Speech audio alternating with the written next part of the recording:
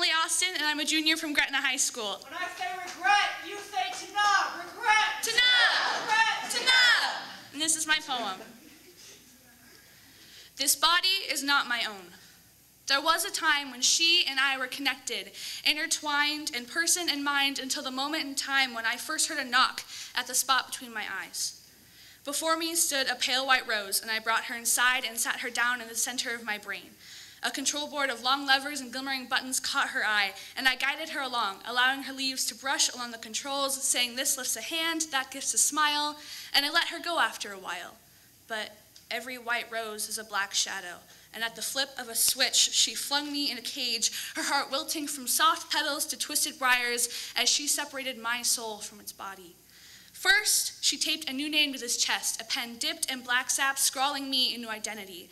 Second, old friends couldn't see through her roots entangled in mine, and they abandoned me for a sickly sweet grin. And I screamed in my cage, cornered and afraid, living as the only soul able to see through her mirage.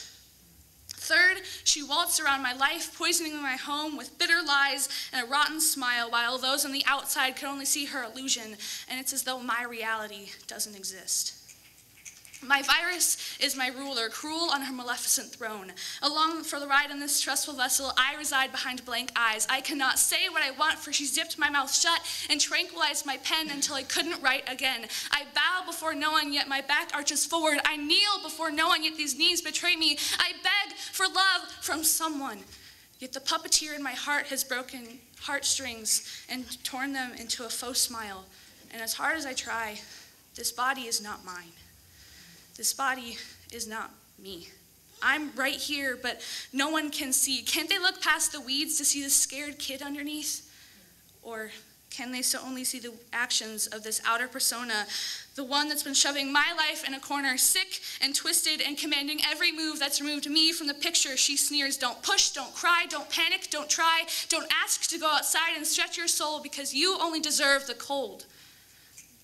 I know that this body is not my own. I know that there was a time when she and I were connected, intertwined in person and mind until the moment in time when I met the rose that would lead to my demise.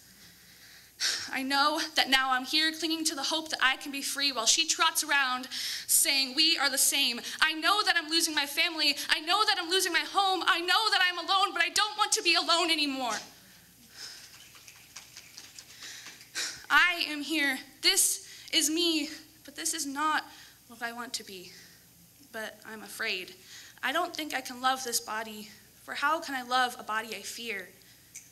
Somehow, some way, there will be a day when this white rose in my head will meet its end, because in silence, I let this flower bloom, and in silence, I will let it die. She's been in my head for far too long, and it's about time I said goodbye.